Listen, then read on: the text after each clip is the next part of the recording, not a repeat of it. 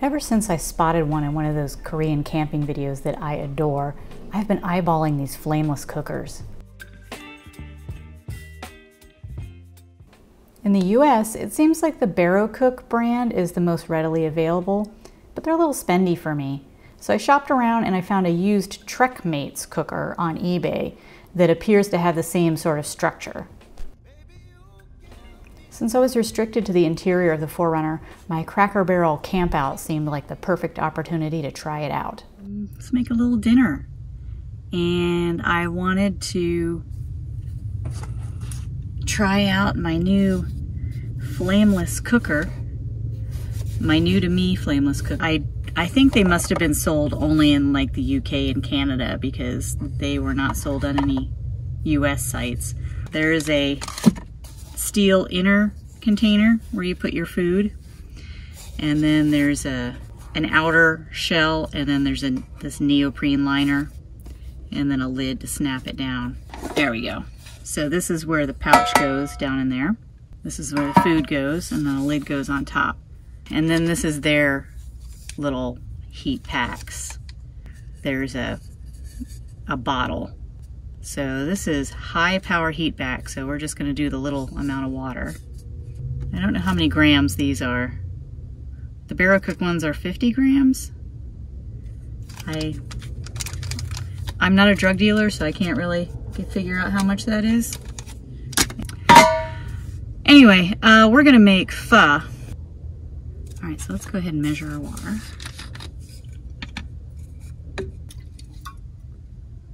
Nailed it. No, no, it is not what you think it is. Okay, let's see what happens. So far, nothing. That doesn't seem like enough water, but that's what it says. Oops. Oh, here we go. All right, we're starting to sizzle, so I'm gonna put our thing in here.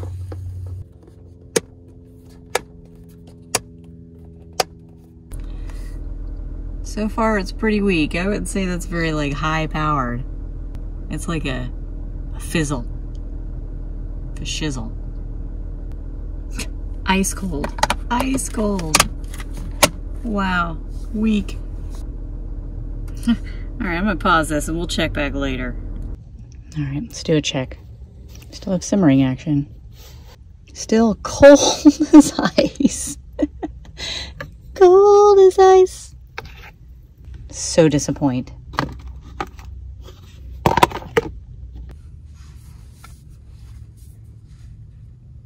All right, I'm calling it because it has been like 20 minutes and it's like still cold. I mean, not even lukewarm.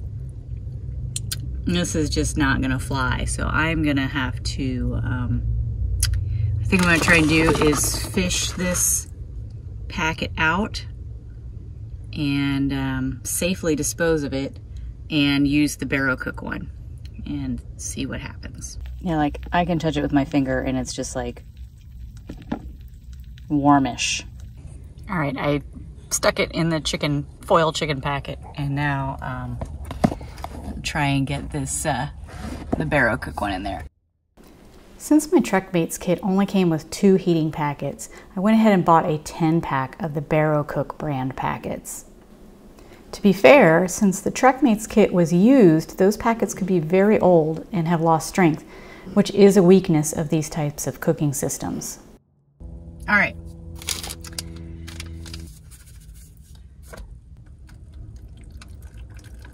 That's all the water in this container, so that's all it's getting. Okay, that's what's supposed to happen. All right. Whew.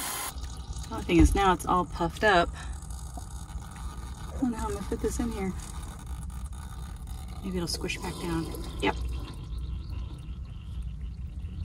Sweet. Okay, this sounds more promising.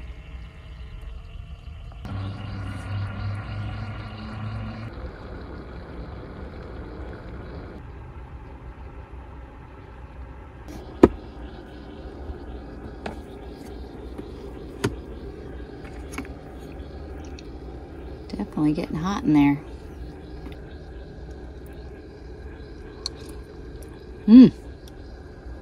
Oh, that's hot.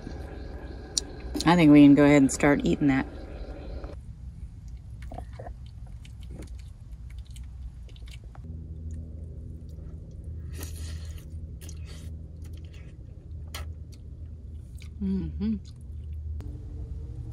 Steaming up my glasses.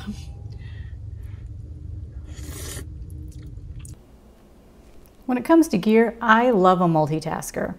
A flameless cooker is basically a lidded container for the food that nests inside a larger container that holds the packet and the water, which converts to steam, and then a cozy of some sort to retain the heat.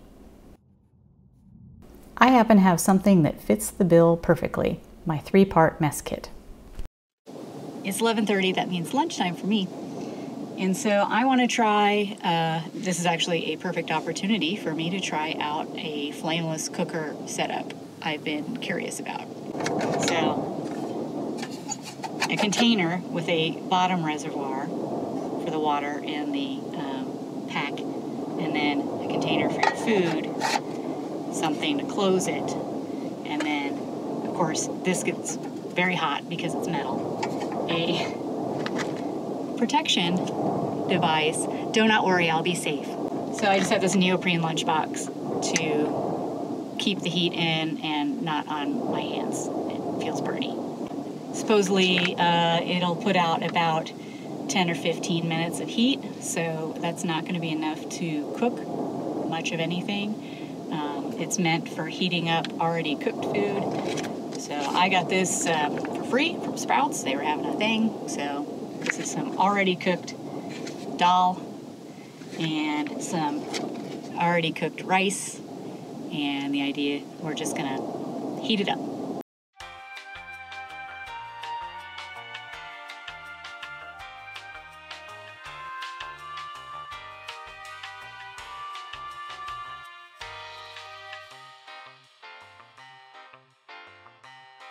And then this is the actual flameless cooking part. And this is a pouch that has chemical compound in it that reacts to water. When it comes in contact with water, it is a exothermic reaction, and it puts out enough heat to warm up your food. This thing says cook without fire, and I need to get some water. Oh, look what I found, tequila. I'm gonna put that up here. We have water. I have a bicycle-shaped cookie cutter in there. I think I put that in there when I was going to try and use this as a steamer, so to elevate it. So we don't need the cookie cutter right now, but we'll put that there. All right, so let's dump this thing in here. So you can microwave it in 60 seconds, so I think we can cook it in here. Oh, I meant to put foil in the pan. Ah, shoot. I guess we're doing dishes after all. And our rice. Seems like a large portion of rice. I think I'm just going to do like half.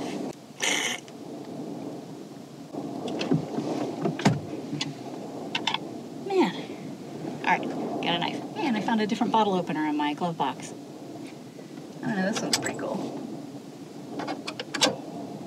Oh, it's multi-purpose in case I need to open a can of pineapple juice. Hey, this is not for you, sir.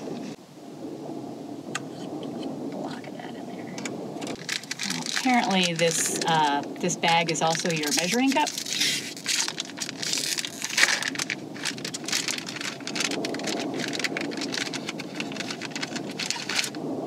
This is what's inside. Put that in there. I think it goes all the way to the top. Okay. Ready for action.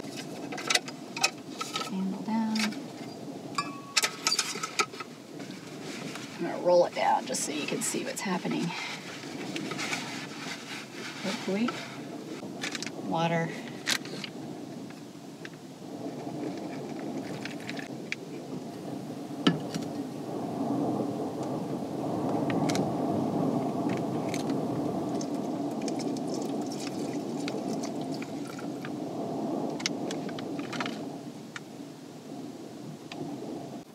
Nothing appears to be happening.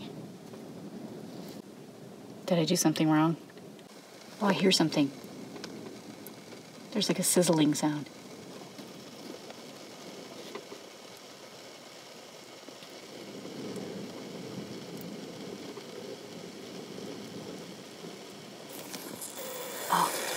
Oh, there it goes. Woo! Okay, I need to put the lid on. Okay.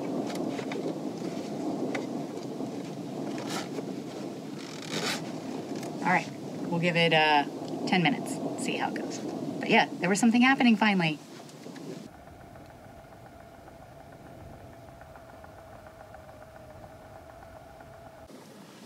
Well, it's been 10 minutes and it's still, I don't know if you see that.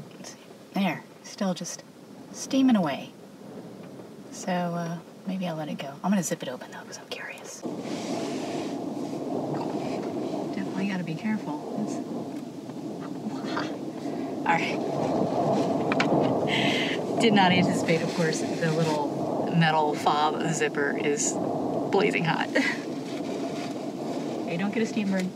Wow. It's like using an Instant Pot. Whoa. I might need a cloth for this. I didn't think of that. But thankfully, my new micro kitchen, I can open the sides, which I did on this side. Well, I had it open. Let's see. And I have a cloth over here. The mess kit latch has latched.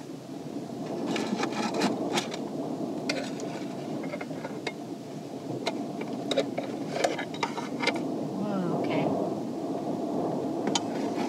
Still steaming. There's a little bubble action around the perimeter. I think it's definitely warm. Yeah, there's some steam coming off of that. It's still sizzling in there.